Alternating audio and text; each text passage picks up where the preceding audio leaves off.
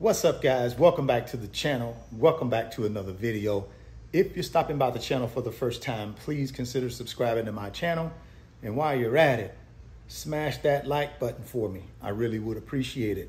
Also, hit that post notification bell for me so that you're notified every time I upload a new video. Be careful down in the comment section of the videos. A lot of spam, a lot of scammers. I will never ask you to contact me by WhatsApp or Telegram. I also do not accept money from my subscribers to invest for them. I do not have an investing program. So please be careful. Don't get yourself scammed. If you want up to 12 free stocks, Webull is going to give you up to 12 free stocks when you open a new Webull brokerage account. Put at least 1 penny in that account. They're going to give you up to 12 free stocks.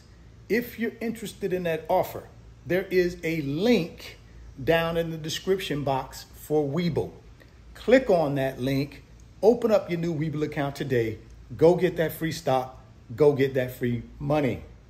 Well, guys, I want to talk to you about 3 things today that I think you need to know. And it's going to really affect whether our country goes into a deep recession. The first thing is banks. 2 of the world's largest banks, Deutsche Bank and Credit Suisse, are in trouble. Or at least that's what the internet is saying. And when I read through the article, it talked about their solvency, or how much cash do they have on hand? What type of debts do they have? And when you're insolvent, that simply means your debts, right? Your liabilities outweigh your assets. These 2 banks combined are $3.3 trillion banks. So they're not just your local community bank. No, they are major players in our financial picture here in the world. And you better believe they are interconnected with some of our largest banks here in the United States. But one of the reasons why they're saying that Deutsche Bank and Credit Suisse are in trouble is because of these credit default swaps. Basically, insurance. So when one of these banks make a loan, they can actually take out insurance on that loan, right? So if that loan defaults, they can get paid from the insurance. And those credit default swaps sort of act like insurance for these banks, right? And all your major banks do credit default swaps. Also, one of the other reasons why Deutsche Bank and Credit Suisse potentially are in trouble is just because of bad investments, right? Just making bad financial investments or making bad loans to the wrong people. Both of these banks combined, their stock price has tumbled by 90%. So somebody believes this, because why would your stock price tumble by 90%? You know, that's a huge decline for a healthy bank. So there is some truth to it.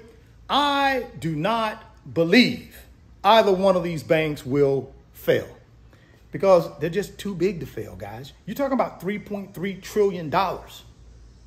That is huge. And again, they're interconnected with some of our largest banks here in the United States. So if they fail, then our banks fail, potentially. Not fail in the point where they're going to shut down operations, but whatever investment or co-investment they have with Deutsche Bank or Credit Suisse, they lose that money, which I'm sure it's big dollars. Also, the other thing I want to mention to you guys when we're talking about these banks, because you know back in 2008, we had our own share of banks that were set to fail. We know Lehman Brothers from 2008, they failed. They allowed them to fail. They were not too big to fail. But Wachovia Bank, which is now Wells Fargo, was too big to fail. And the government swooped in and made a sweetheart deal with Wells Fargo and said, hey, Wells Fargo, you go ahead and take the deposits and we will take all the bad loans. That's what the government stepped in and made a deal with Wells Fargo to purchase in its entirety, minus the bad loans, Wachovia.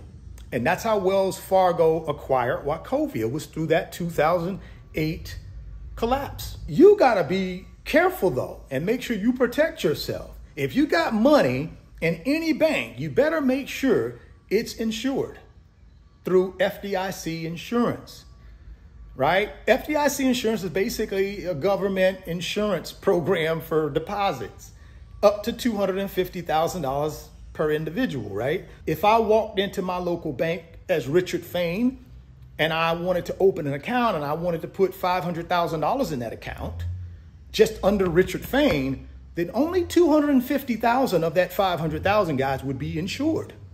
So then I would have to say, well, okay, I put $250 in this bank. Let me go next door to another bank and I'll put my other $250. So I can spread my money around so that all of it's protected. But just be careful that you're not using a bank who does not offer FDIC insured insurance. That way you're protected just in case your bank collapses. Because guys, we're getting ready to run into some hard times here. So let's move on to inflation real quick. So inflation, we know, is 8.3%, super high. We need it at 2%. But how does that affect the rest of the world who uses the US dollar in order to transact business? Because the US dollar is the world's currency, right? So if I'm in country A over here and I want to buy something from country B, country B wants to be paid in US dollars. They don't want to be paid in country A's currency. So what does that matter? Well, it matters because as inflation continues to be high and our central bank, our Federal Reserve, continues to increase interest rates, guess what that does to the US dollar? It strengthens the US dollar. So anybody or any country that transacts business in the US dollar, how do they do that? They have to take their currency and exchange it for US dollars. So if the US dollar is stronger, guess what? They got to bring more of their currency in order to exchange it for US dollars. That's why inflation in the United States is bad for the rest of the world.